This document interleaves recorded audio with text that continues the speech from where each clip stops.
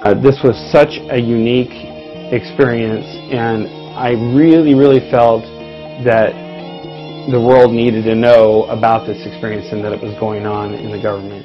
In the womb, I was genetically managed to have a particular ability, and this ability was what he called intuitive communications. It was because electromagnetic communications were going to be disrupted on a worldwide scale, and the only way that the world leaders and military and all these people who were in charge of the world, so to speak, you know, the different countries and, you know, different levels of government, the only way they would be able to communicate is through this network of intuitive communicators. There's got to be some sort of reason why they're helping us do this. And it might be because we're going to need them at that future date. I don't know. If they're going to be stationed around the world and be used as communicators for world leaders and stuff, I mean, you have to have, you know, a couple hundred at least, and that's based on them working 24 hours a day. So, but it would have to be somebody who is very high up, yet is not elected, who is not, their tenure isn't determined by external forces. I mean, in other words, the vote. Yeah, yeah. I'm Carrie Cassidy from Project Camelot, and we're here introducing Dan Sherman, and he is a very fascinating guy. We are very interested and excited to be able to interview him here today. He's a little bit hard to catch. He's not been doing interviews lately, and I think he keeps a very low profile. I don't know if that's intentional or if that's just sort of the way the cards fall. Maybe you could give like a short overview of who you are and what an amazing story you have to tell. Sure. I went in the military just like any 18-year-old right out of high school, and I was in a certain job, a security police job. And at some point, I was kind of led to another job, which was electronic intelligence. This job provided me access to a higher security classification, and so I got top secret clearances and SCI clearances. And so that led me into a world where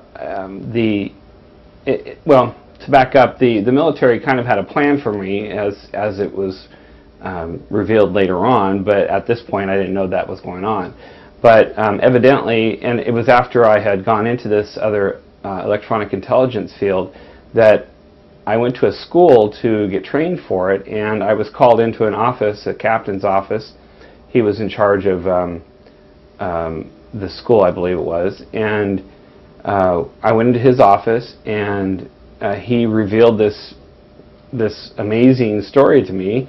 Evidently, at birth, or actually in the womb, I was genetically managed to have a particular ability, and this ability was what he called intuitive communications.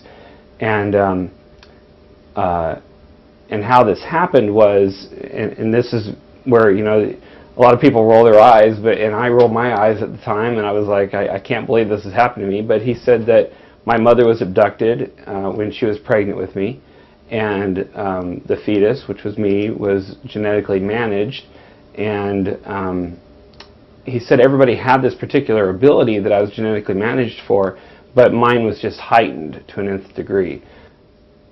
I was at the school to not only learn a certain particular procedure for my job, my regular job, electronic intelligence, but I was also there to go to another school, which was to uncover this ability that I had. I had the ability, but it was like I wasn't able to control it or to know it was there until it was uncovered to me, or so I could practice at it, so to speak.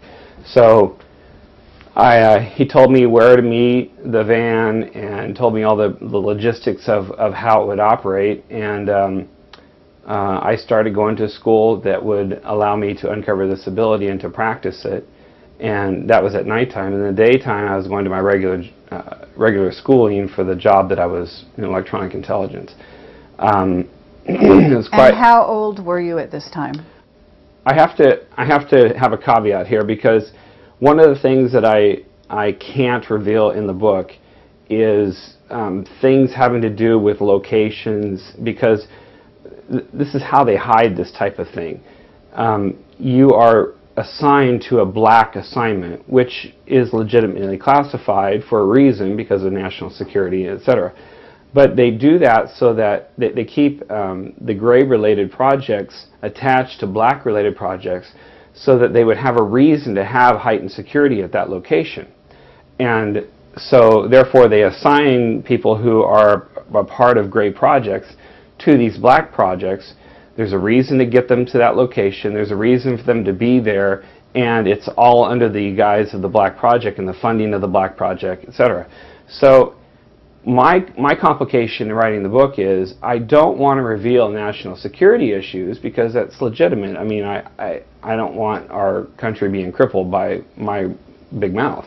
But in the same token, I do want to reveal the Gray Project, which has nothing to do with national security and has everything to do with power within the government. And so I have to be very careful in what I release as far as the Gray Project goes, how it relates to the black projects that I worked on. And one of those is the location that I was at a particular time, a particular age.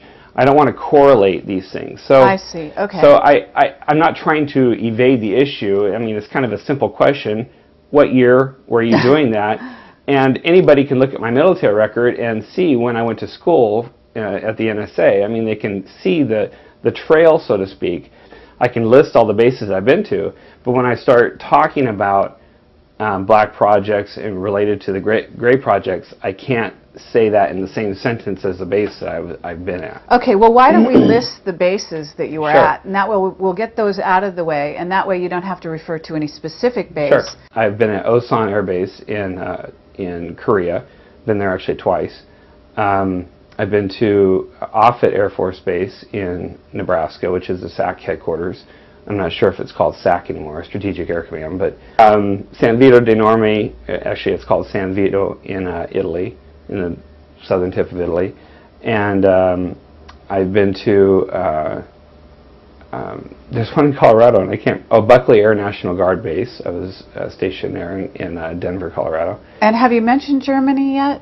No, I haven't been to Germany. I mean, I haven't been stationed in Germany. You haven't? No, I've gone temporary duty there, and I've gone to school there, and I've deployed there, but I've never been stationed in Germany. I see. I was stationed in Holland, though. Thank you for bringing me to the European theater again. I was stationed in Holland for a couple of years, which was my absolutely favorite base. I love that. Are we allowed to ask how many years you spent in the military? Yeah, I was there for 12 years. Okay. I went in 1982 when I was 18, and I got out in 1995. Okay. So I spent 12 years there.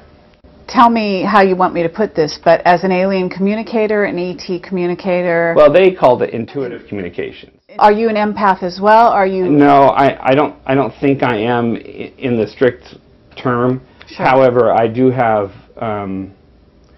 I can really sense people's emotions probably more than your average person, but I wouldn't go so far as to say that I'm an empath, because it's not like overbearing or overpowering. I just have I'm just really sensitive to people's moods and emotions. But back to this ability, this is an ability that is really concrete. I mean, it's like we are talking right now. You say something and it conveys a message, and it's a pretty solid message. If I need to clarify that message or ask you to clarify, I can ask you to clarify. But it's a very concrete communications that we're doing when we're talking. And that is the same way with the intuitive communications. There's no room for error. You hear about these people who they have the ability to what is that called, the remote viewers. They get these senses and these images, or the very it's not real concrete. It's not like looking at a picture. There is room for interpretation, and but that's not like this. I mean, intuitive communications is extremely concrete. Okay. The communications are there. Okay, that's great to hear. So, Are you saying that you hear a voice in your head? No, no, it's not a voice. Okay, do you see pictures? No, it's not vocal, and it's not image-based, as if, you know, when you send, here's a good analogy, when you send somebody a JPEG through email, the email itself, the transmission of that information is in bits, you know, through electronic means, and then at the other end, the computer compiles that information, that electronic information, and then displays an image to you. And so you're thinking that, I mean, when we think of an email, we just think we got a picture, but actually we got all kinds of bits, electronic bits, and the computer put it in the form of a picture for you. So that's the same way with intuitive communications. The medium itself was not a visual medium, but when it got to me and my brain assessed that information, it put it into a picture for me so that I could understand, or my mind could convey, because I had to convey all these communications through a computer to some place that I have no idea where I went. But when I got a communication, I had to convey this communication. And so a lot of it was rendered in pictures in my head, but sometimes it was just rendered in language, you know, English language. And sometimes it was rendered in smells even sometimes. I could sense a smell. You're getting a whole picture, not just snippets. No.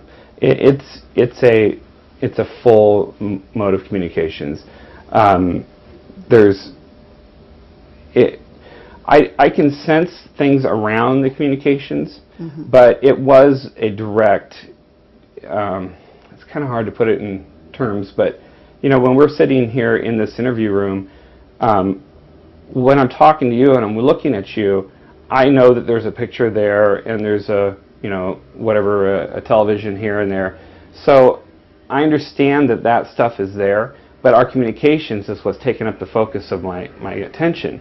And that was the same way with the intuitive communications. I could sense emotions from the my contact, and I could sense peripheral. It wasn't like here, because there's a lot of things to sense here, but you went in to meet with this man, and he basically told you about your mother and what you were trained for. Is that right? Yeah.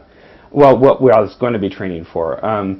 Yeah, he told me about my mother being abducted, and he told me a little bit about the project. I don't think he knew a lot about the project. I think he was just doing his job too, which was to be my contact and my handler. So and how did that make you feel when you found this out? You know, it's funny to look back on it now, because I was such a different person then, because obviously I was very young. And when you're young, you look at things a lot differently than when you're older and experienced. And in retrospect, if I were to have been told that today, I wouldn't have been so naive as to just accept it. Because, you know, today I'm 40-some years old, and you don't accept things at face value the way you do when you're younger, and you have no inhibitions, and you're like, yeah, okay, let's do this. Now, there was some sort of skepticism, because I knew that in the military, a lot of times you get joked on or punked or whatever you want to call it, you know, and initiations and stuff. And I knew that I was coming to a school, and I thought there was a small worry there that I was being, you know, there was a joke, and somebody was going to jump out of the closet and say, ha ha ha, you believe this alien thing, you know, and but of course that didn't happen. But for the most part, it was the military. It was the military in me. I said, okay, well, this is a mission, and I got to accept this as just another reality in my life, and I got to move on and do what I'm told, and you know. But it was shocking. It was very shocking. It was shocking. Yes. Okay, because I was just wondering did you have experiences in your childhood that might have prepared you for that moment, such that you might have accepted it a little quicker, a little easier? You were almost created to do a certain mission. So it was within your programming, you know, to use that term very loosely, to be prepared for that notion. Did you have any conscious memories of your own ET I only did that in retrospect later on as I thought about it. Of course, it didn't occur to me at that particular moment when you told me. Just to clarify also, my mother got pregnant in a very normal way, so that the creation itself was there normally, and it's one of the questions I had is, am I human? Am I 100% human? And he said, yes, you're definitely 100% human, but it's just that your genetic makeup was tweaked a little bit to allow for this heightened ability. And are you, do you have a Celtic background, like many people of that nature, or, you know what I'm saying? You mean from my genealogy? Yeah. You know, we're from Europe, Northern Europe, England and France, and right. And I have a little bit of Cherokee in me too. I was going to ask you. You have some Indian. Okay. Yeah. Okay. Yes, so there you go. Did you ever talk to your mother about this? Yes. Yes, I have talked to my mother. I didn't talk to her until about 4 years after the book came out, because I felt that bringing it to my mom really wouldn't add anything to the scenario, and it just might, depending on her reaction, it might have been detrimental to our relationship. So I had to weigh the pros and cons of actually talking to her about it. If she did have memories of something, and she did accept and support my coming out with what I did come out with my story, then it really doesn't add anything to the story, because the story is the story. I mean, my experience is the experience, and there's nothing that's going to take away from that because it happened. But her saying that something happened, it would have been nice, and it would have been a little bit of an addendum to my experience. But if she didn't have any memories, and she didn't accept it, and because it's a hard thing to understand and to believe for a lot of people. So I didn't want to risk our relationship deteriorating because of my experience. So it was a difficult decision, but I finally took her out one day, and I told her that I had written a book, and she was like, "What?" Now, my mother is not exactly a world traveler, she lives in her own little world, and that's it. So I wasn't too concerned about her running across the book anywhere. But so I told her, and she said she didn't have any memories of any abductions or anything, but she has had some unique experiences. She actually saw a UFO one time, and I remember it because she was screaming and hollering in the bedroom, and I came and she saw it out the window. So I remember that. So she has had some unique experiences, but she, fully accepts it. She says that, she knows the person I am, and that I'm not going to be saying stuff like that if it's not something that actually happened. So she's fine with it, but she doesn't have any memories. So there's no correlation there, so to speak. Okay. So you were told, you were brought in and actually given sort of a deeper clearance in order to do this new program, right? Well, the clearances were the same, because at this particular base where I was going to school, there was no cover of the black cover, so to speak. I did sign, they always make you sign these papers saying you're not going to discuss this, that, and the other thing. And as it applies to the gray projects that I worked on, it's kind of a moot point, because there is no paperwork trail. There's no proof that anybody could bring out of a facility that proves what you're doing with the gray project. So this is purposeful, on the part of the military, obviously. If there's no paper trail, this is what they want, right? Yeah. Oh, yeah. And that's how they hide it so well.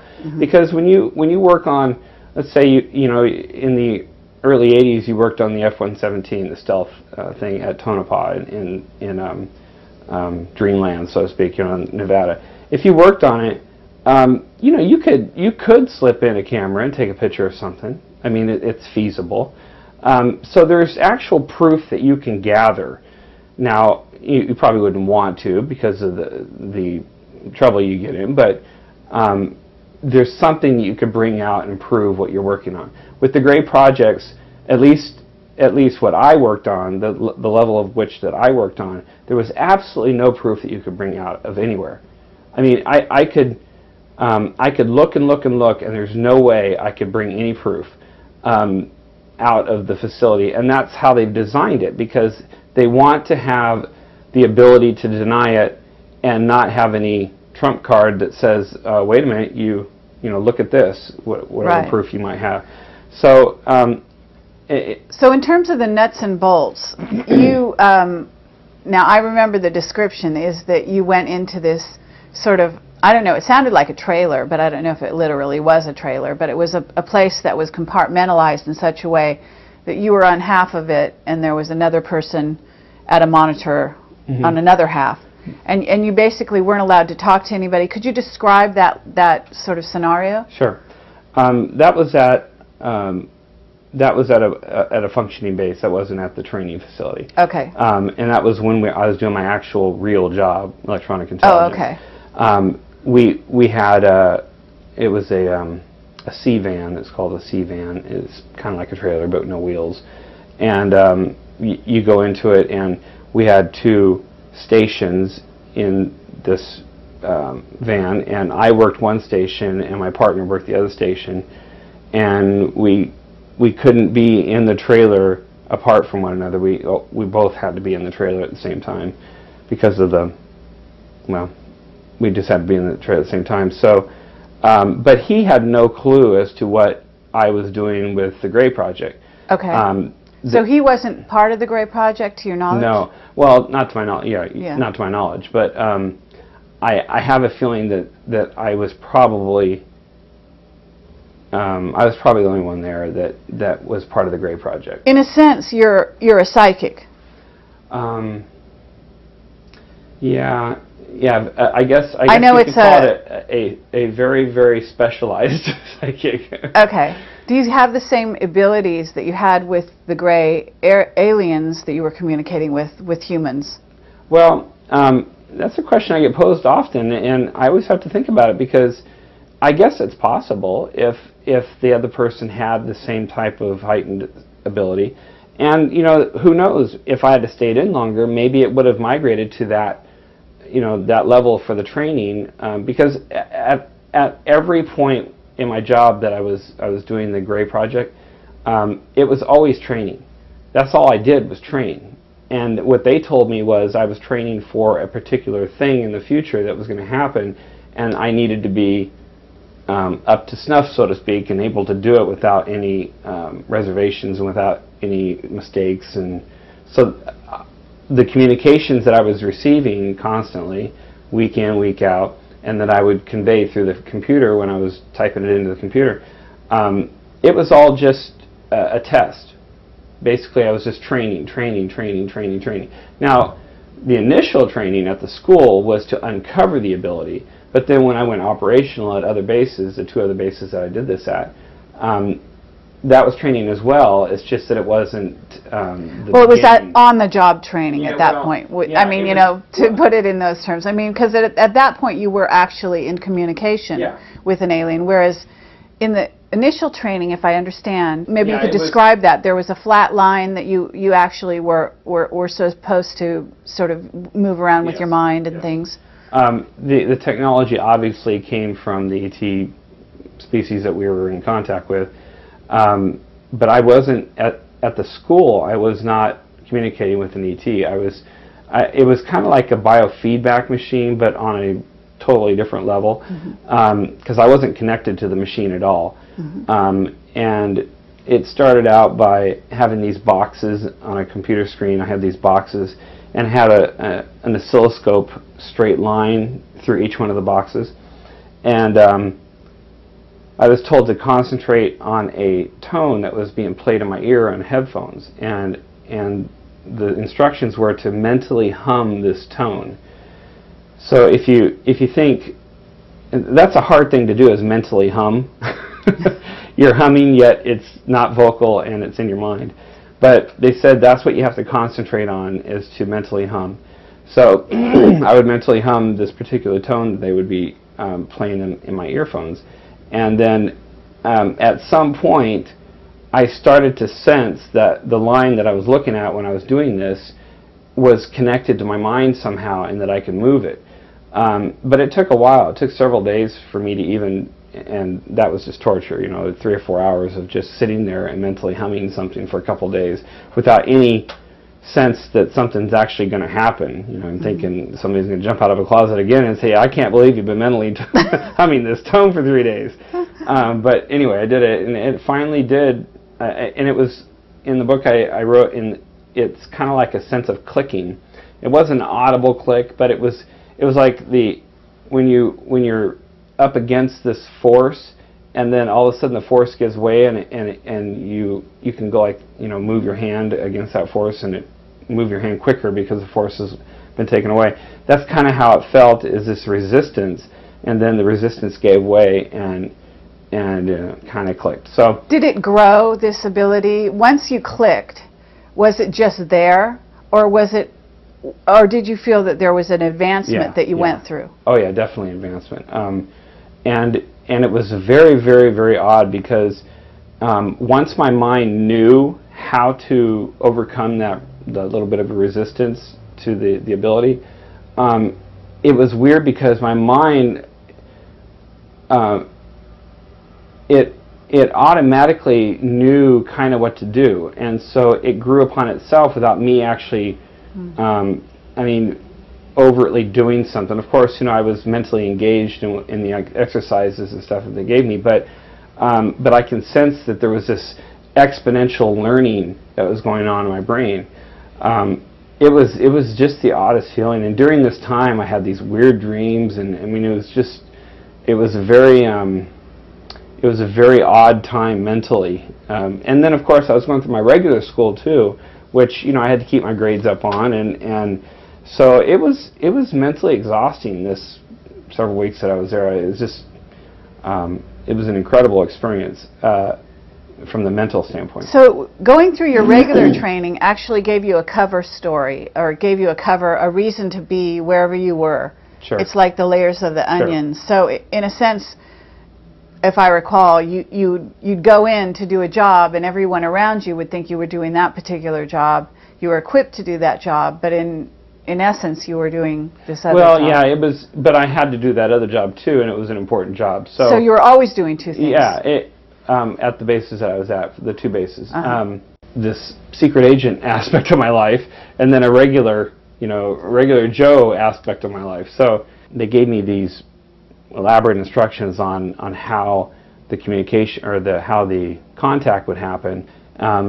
When you say contact in this context, you could be talking about a lot of things, so let's get the right terminology down. But, absolutely. So that was my human contact within the Gray projects. So you go to this base, and you sit at the computer, and what happens is you are communicating, or open to communicate mentally with, with an ET. Okay.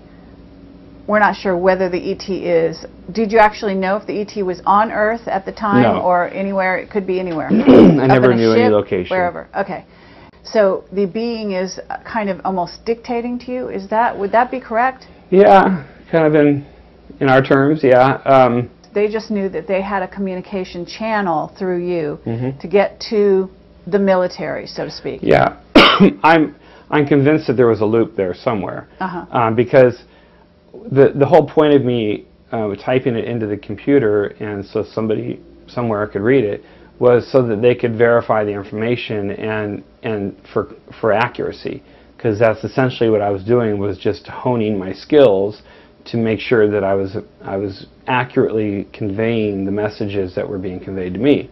But wasn't it that you actually found out that what those messages was abductions that were happening? Well, it just so happens that some of that information seemed to me to be information about abductions, and that's the whole problem with this entire experience. Is a lot of things just don't make any sense. I'm like, well, why would they be conveying that type of information to me? So maybe at some sort of future event, they were going to be using me to convey this type of information, abduction information.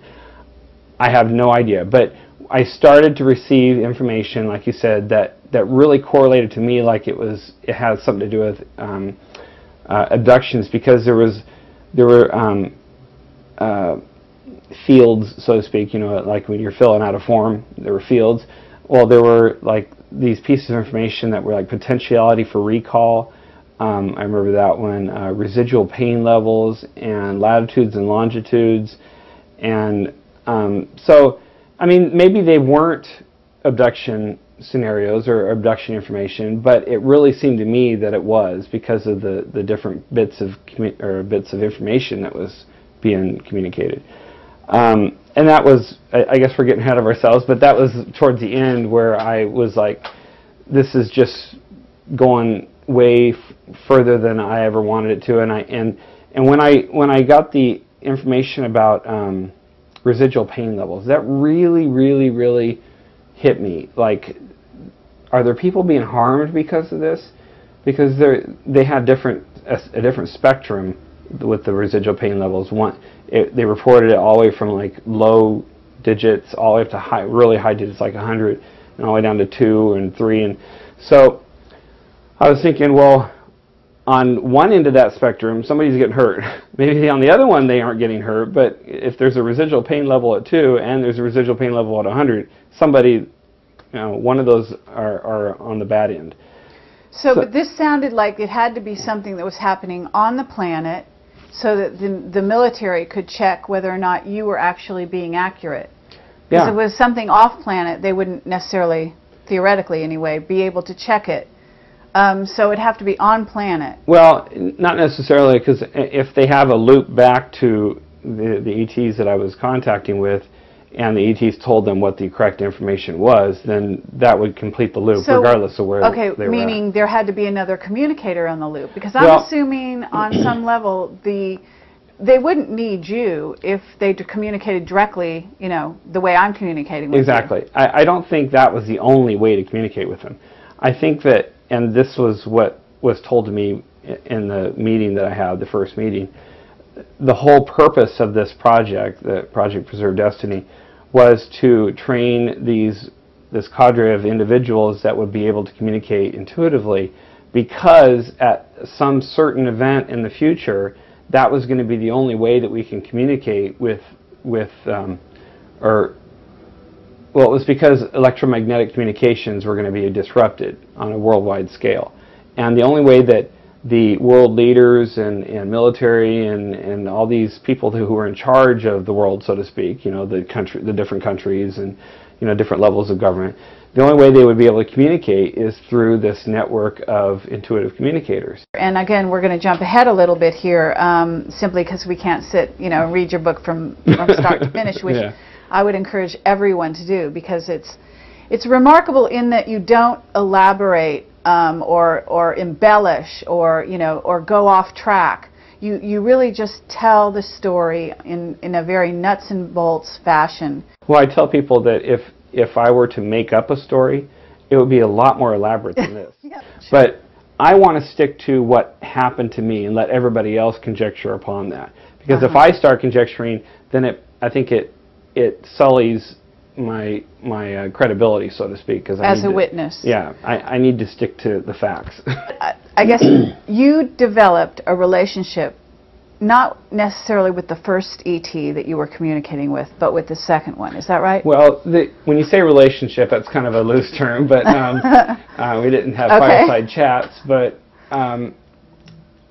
what you're referring to is, at some point, there was a different level of communications that I stumbled upon, and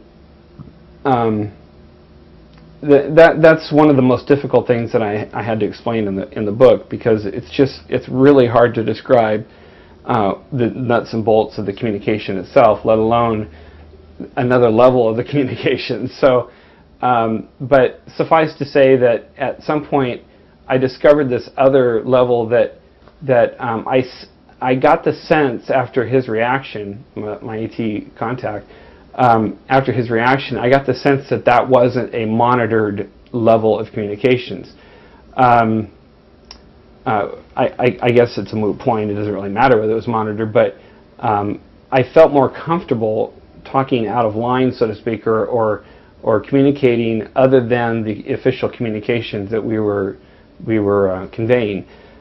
It was interesting how the communications happened because they happened instantaneously.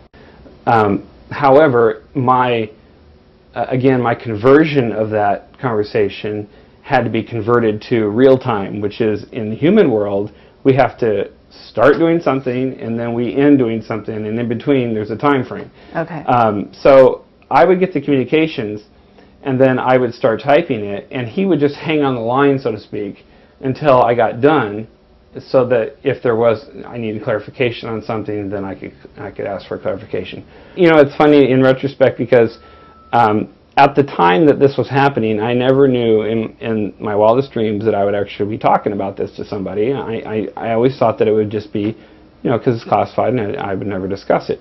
So in retrospect, nicknaming them Spock and Bones was probably not the best thing for my credibility, because it looks like I'm, you know, just, you know, embellishing to make it look funny. But well, it's very poetic. Yeah, yeah. That way. But the first one was named Spock because, and thank you for clarifying that.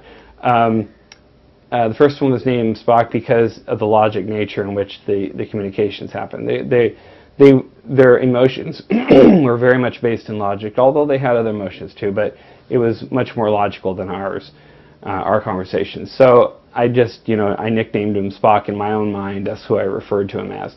And then on the second contact, at the second base, it was a different ET contact, and so I just went along the Star Trek theme and named him Bones, but there was no reason to name him Bones. Could you see these beings while you were communicating with them in your mind?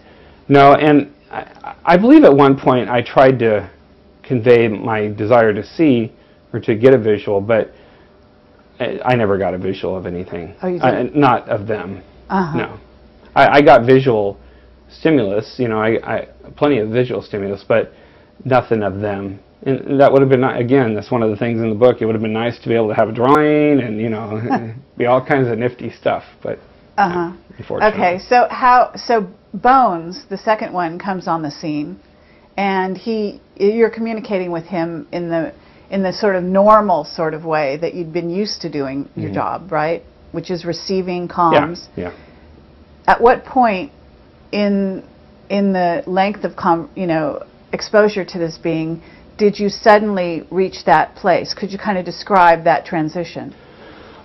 As I recall, I think it started with Spock towards the end of our so even time with together. Spock, you were getting to that. Yeah, I think that's when it started, and I can't quite say that for 100% sure, but I think it was at the end of our conversation, or you know, our contacts, the time that we were contacting one another.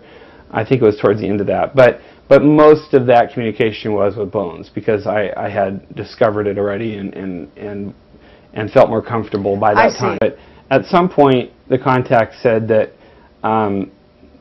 they were quite surprised that I would be able to do that, because that's not a level of communication that typically the intuitive communicators are.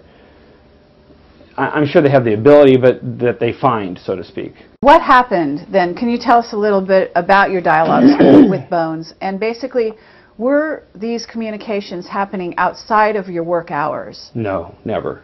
Never? No. Absolutely never? Well, I tried to at one point, but there was no, well, let me step back a little bit. I did start to receive one time in the dorm, and I told him that I wasn't at work, you know, I wasn't at my station, and so he signed off. But I think it was just a kind of a clerical error, a mistake or something. He didn't realize that I wasn't at work, because obviously they have my schedule, because they would start the communication when I was at work. Okay, but in what you call the informal communication, you were not communicating this informal dialogue to your superiors, right? No. You weren't typing it into the machine first. No. Okay. If it were a question that I posed to them, then I wouldn't convey any answer, so to speak. But conversely, I hardly ever got an answer, so it was kind of a moot point. But okay, well, you had a relationship of sorts with with Bones in which you were able to ask him questions, and he would respond from time to time. Sure. And you felt that it was something of an informal dialogue, as you called it. Can you recall various dialogue points that you had? There's a lot of impressions that I was left with regarding our communications and regarding them. I've always been interested in time and time travel and stuff, and so I did try to pick his brain, so to speak, as far as how they travel and how they got here and how it relates to our time. And what I got was the impression that they do use time to travel, but not in the sense that we think, where they go backward and forward in time. I asked him about that. I said, can we go backward and forward in time? And the impression I got was you couldn't go backward and forward in time because time is relative. So if you go back 10 minutes from right now, well, right now is a relative time point. It's not a solid time point. So you can't go back from something that's relative to everything else anyway. So what he said was they could go around time. And I didn't really understand that, but he said that you could go around, using electromagnetic energy, you could go around time. And as I thought about it later, you read about Einstein's theory that, that a light can bend around, when it's going by a planet, it'll bend because of the gravitational pull of the planet. And I think they use that gravitational energy, so to speak, to go around time. I don't think they can go back, a half hour from right now and experience that time frame. But they do use time in some sort of way to travel, because they do travel long distances, he said. In other words, he didn't then, Dan Burrish talks about his relationship with J-Rod. I don't know if you're familiar with his relationship with a J-Rod called Kyella.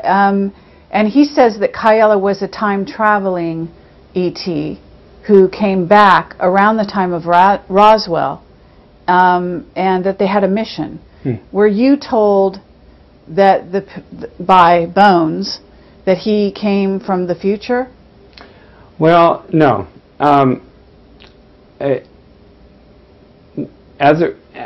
The impression I got regarding time was that they couldn't do that. They couldn't go backward and forward in time.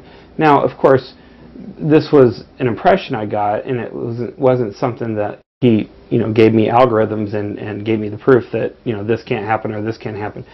But as he told me, they use time to travel, but they go around time and they don't go through time. They don't go backward and forward in time. They just use time to travel, which is they go around it. Perhaps it's very going around difficult. it. Maybe they bend it. Yeah, that's the impression that I got, is they bend time. Well, I don't know what the practical application of that is, though. Yeah, I mean, I obviously we're not physicists here, and exactly.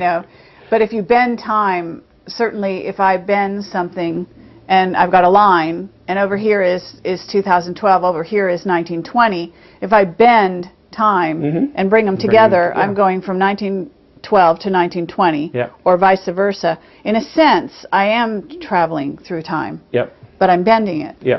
So I understand. And that maybe could very well be okay. There could be very specific things that he was talking about related, and maybe even related to their particular abilities, and perhaps maybe some other ET species has a different ability. I don't know, but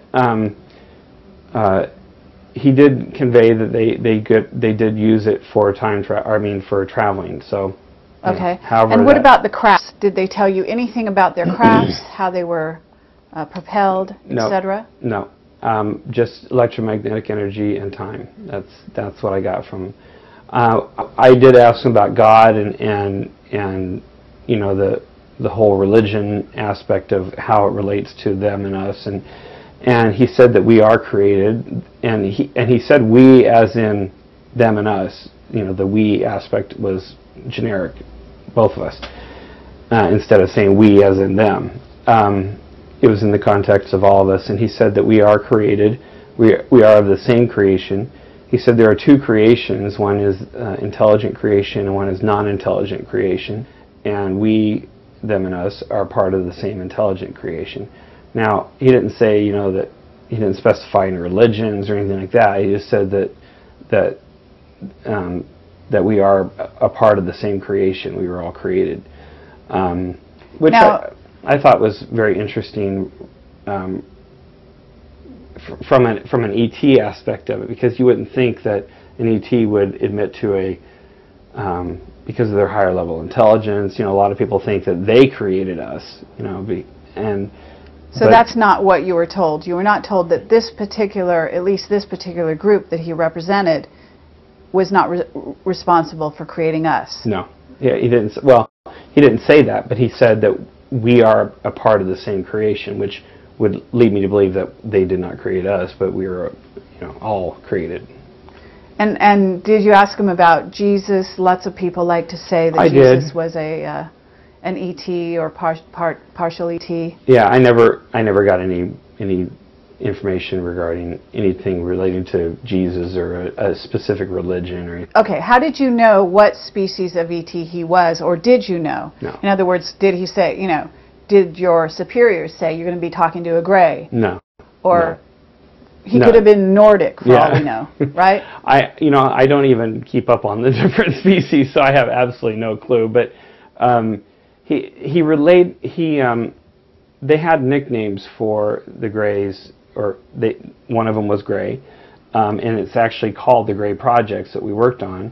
So, and they also called them slant missions, and I don't exactly know how that relates, but it is referred to as the missions that you're on. If you're in a gray mission, it's called a slant mission. So I don't know how that relates to the species, though. I was never told anything relating to a specific species. How long did your communication with Bones and the informal nature of it go on? Well, it was pretty much the whole time that we were communicating, which I think was probably around 10 months or so. Okay, so in 10 months' time, you must have asked him a lot of questions. Well, yeah, I tried to. A lot of times the communications would happen, and as time went on, I got better at the communications, and Bones knew that. So he didn't stay on as long for the clarification. So I would really have to be quick with my question if I had a question. It's kind of like having a relationship with your grandfather over the course of 2 or 3 years, and then 5 years later, someone asking, well, what did your grandpa think about, political issues? And you go, well, Grandpa was conservative, or Grandpa was.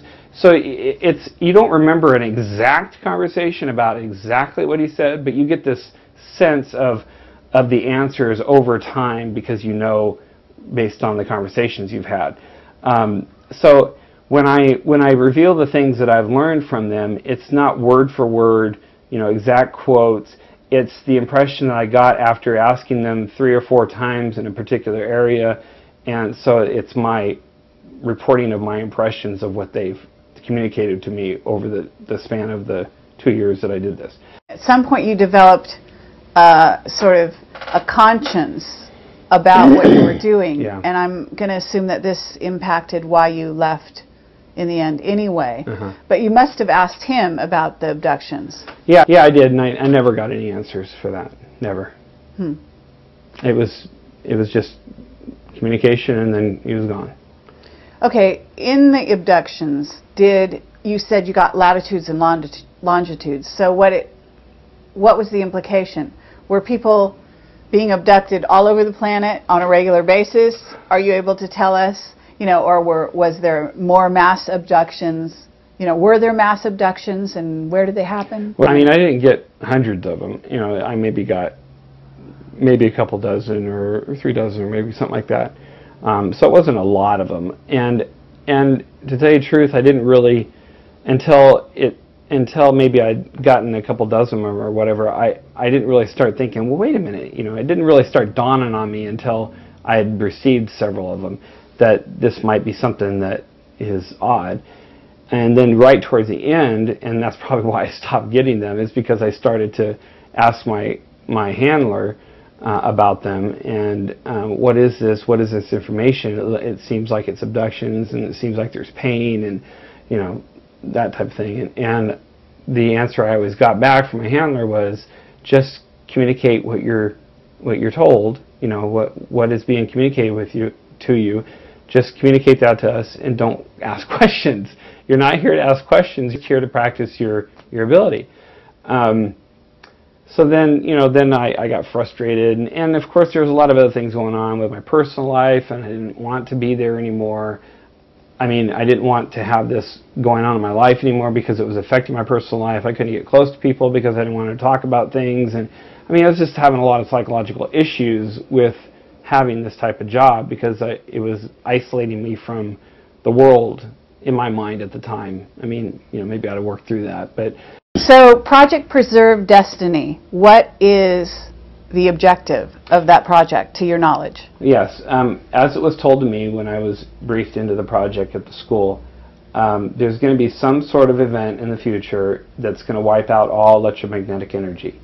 And now I don't know whether that's a temporary knockout or a permanent knockout or semi-permanent or whatever, I don't know that.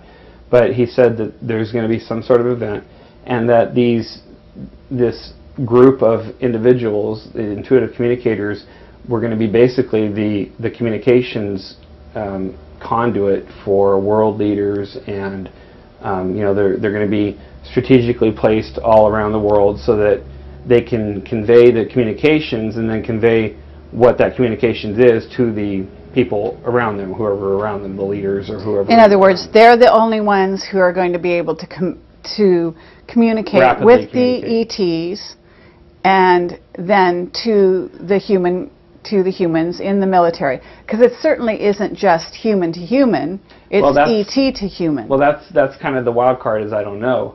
I don't think I stayed long enough in order to find out the different methods this might take, you know, the different channels that right, but take. You were communicating with an alien or an ET, so it has to involve ET communication. Well, that's the assumption. Have you been brought back into the military, or have you been interviewed, like I'm interviewing you, or, you know, have you been asked to give, I don't know, or, you know, a download as to what really happened? Because at this point, you know, you're outside the military, you've written a book, you know, the military is interested in all this because they brought you in the beginning. So are you at liberty to say if this has happened? Well, I haven't been contacted by the government, although I will say that one time that I was on the phone with a producer from a really, really popular radio show. I mean, really, but like one of the top 2 in the nation. And after I got off the phone with the producer, I got a phone call on my cell phone, or was it landline? Anyway, I got a phone call from somebody, and it said, don't take it any further, or some terminology that said, stop this pursuit. And then it just hung up, and I was like, I sat there for 5 minutes thinking, how in the world, what, I don't understand it, because I was on the phone with this producer, and it was more like, or 30 seconds or a minute after I got off the phone with this producer, I got that phone call, and so that was the only thing that has ever happened in all the communications that I've had, all the you know, conferences that I've done, and all this stuff, the book. I've never gotten any type of communication from the government, and I just got that phone call, and who knows, that might have been the producer calling back and just trying to scare me and thinking it, you know, a joke or something. I don't know, but it was quite odd. It was actually that's what was unusual about it, because I was on my cell phone to the producer, and the landline that I was at the time called. That's what I thought was weird, because if it were the cell phone, then maybe I think that the people were calling me back. Yeah. Obviously tapping your communications. I mean, why wouldn't they? Now, you're an electronics expert, are you not? Well, in very, very limited capacity. What I was doing in the military, yeah, I knew a lot about, but... Okay, so, but you must know about surveillance techniques Sure, and sure. what they have at their disposal, and you must be conscious. I mean, even as a telepath to some degree, you must know that you're being monitored. Oh yeah. When I first released the book, I did it in a way that if there was going to be some sort of interesting activities from the government when I released it, that they really couldn't do anything about it. I sent it to one of the largest websites at the time, and this was 1997, so the web wasn't, you know, as big as it is today, obviously. But there was a site called ufomind.com, and Glenn Campbell he lives in Las Vegas or Pahrump or somewhere around there. He was running it. I don't know where it is now and how big it is now, but it was the biggest UFO-related, alien-related type of site. I sent the manuscript to him, and then we released the book. So I wanted it to be out there in the public with somebody before it actually got printed. So anyway, right after I wrote the book, I sent some pictures to UFO magazine in England. So I sent it to England. There, a lady, editor named Georgina Bueller or something like that. Anyway, I sent it to her, and she said she sent them back. I never got them back. So, and they were very interesting pictures. They were the pictures of one of the bases that I was stationed at. And I'm absolutely positive that somebody did not want those pictures to be continued to be copied. But they were published in the UFO magazine that month. Anyway, so that's the only two scenarios that I've come across. If you think about it, though, they have no incentive to do anything to silence me, because if they do something, then that just brings a certain level of press or whatever to the situation, because something has been done about what I'm saying. If you don't do anything about what I'm saying, then it kind of is lumped in with all the other, you know, loonies or whatever out there talking about aliens and things. So right.